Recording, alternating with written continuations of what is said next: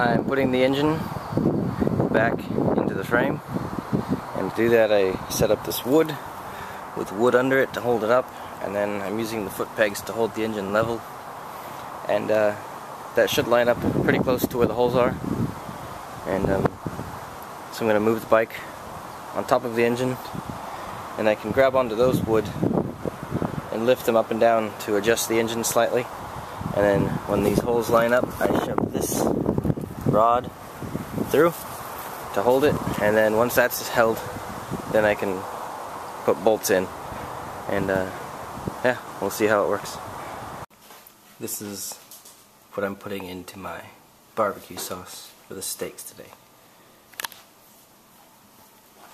Stubbs barbecue, James Gang spicy barbecue, Kinder's mild, Kinder's hot, restaurant style taco sauce, Montreal steak seasoning, Cajun seasoning, and this is my own blend of stuff. Now I'll mix it all in this bowl. And there's what it looks like before I mix. Mix it all up.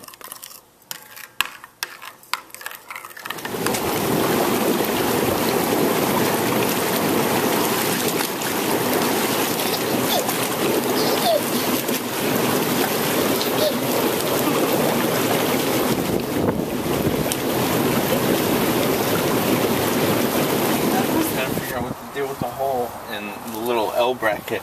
Oh, it's probably to catch grease. Yeah, you just throw your little can of, or your old can. We got our smoker ready for cooking the meats. Have the coals going. I don't think so. So, what we got on that side? What's in there? That's just the coals. He started it, but it never lit. Oh. So we'll put some. We got some apple wood soaking. Put that in here. Heat will come through, cook our meat, and then exit through the pipe. That's the plan, anyway.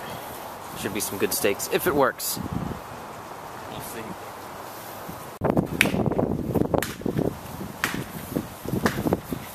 Did you get them marinades? Yeah. I'm watching the temperature rise. It's up to 250 right now. It seemed to go up faster before. It's going up slowly.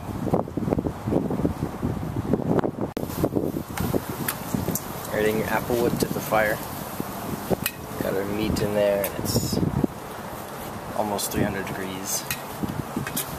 As soon as you close that door, it'll heat up again. Should.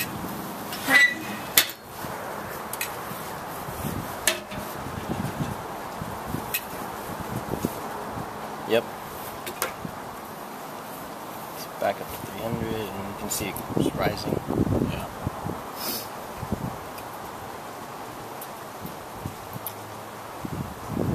Once the wood dries out, catches on the fire, it heats up. It is now up to 380 degrees, which is right in the middle of the barbecue roasting range. And yeah, we're just gonna let it go.